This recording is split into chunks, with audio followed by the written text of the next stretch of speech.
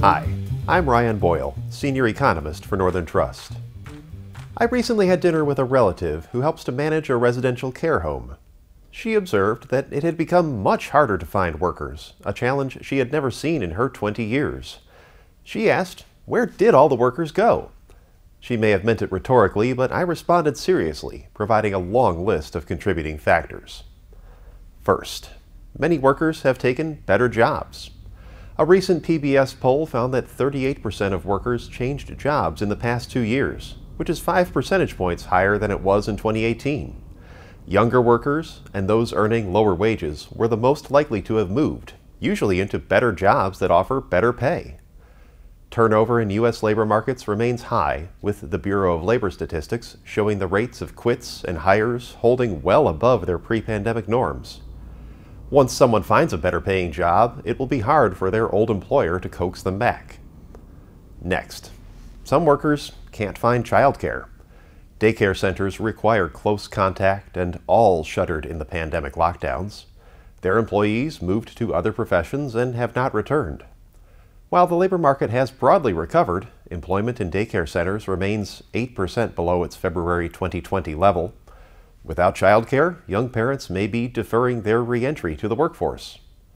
On the older end of the spectrum, many of the formerly employed have retired. Labor force participation for workers over 55 is holding about 1.5 percentage points lower than its pre-2020 level. We saw in the last cycle that a tight labor market can coax older workers back into employment, but thus far, they have not returned at scale.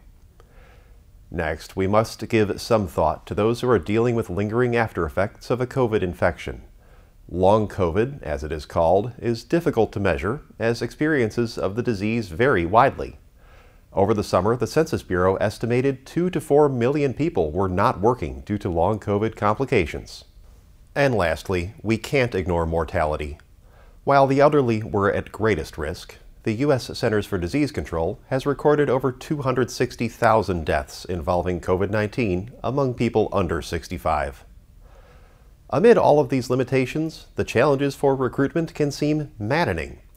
Higher wage offers can't create new candidates. More entry of younger workers, as well as a normalization of immigration flows, will help to improve labor supply, but these are not easy or rapid cures. In sum, pandemic-related dislocations in the labor market don't have one tidy explanation nor any easy remedies. There is a long list of factors that we will be watching to gauge whether the labor market has found its new equilibrium.